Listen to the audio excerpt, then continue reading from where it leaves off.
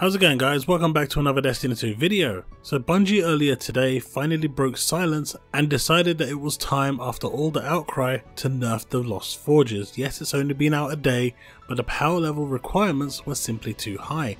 At 615, people couldn't even jump into it, and only the few that actually grinded their hearts out were able to complete the challenge. Well, as of about 2-3 hours ago, Bungie decided that it was time, server-side, to reduce the requirements by 5 power levels for all tiers.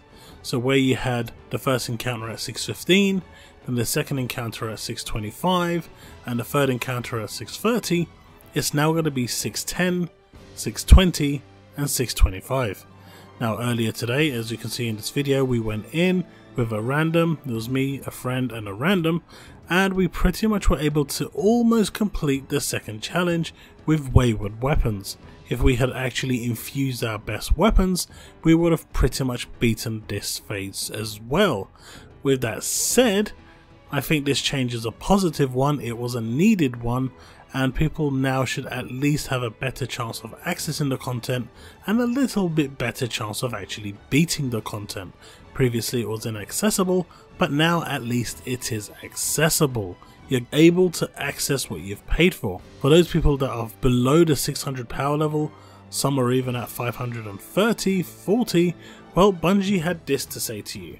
This response doesn't answer all your questions. There are still many of you asking how you can catch up and acquire the power you need to join the quests to recover these Lost Forges. The answers to those questions are coming. We have some existing plans and some new ideas in the pipeline. That conversation will continue tomorrow in This Week at Bungie. Pretty much tomorrow's TWAB will cover how they're planning on getting people caught up. I assume the easiest way and the most simplest way is to increase the soft cap from 500 to say 580. I mean, this is the most logical thing they can do, and it absolutely makes sense that they should do something like this. Even if they increase the soft cap to 600 at this point, it will enable people to grind out in the open world. It will get people rushing out doing all sorts of content, because at that point they are powering up all the way to 600. So I think the easiest way for them to do this is to increase the soft cap. Why they didn't do that in the first place, I don't know, but that's pretty much this video.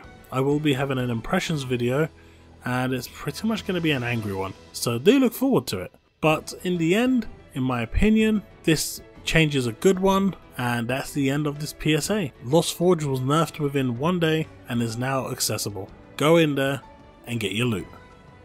Remain legend.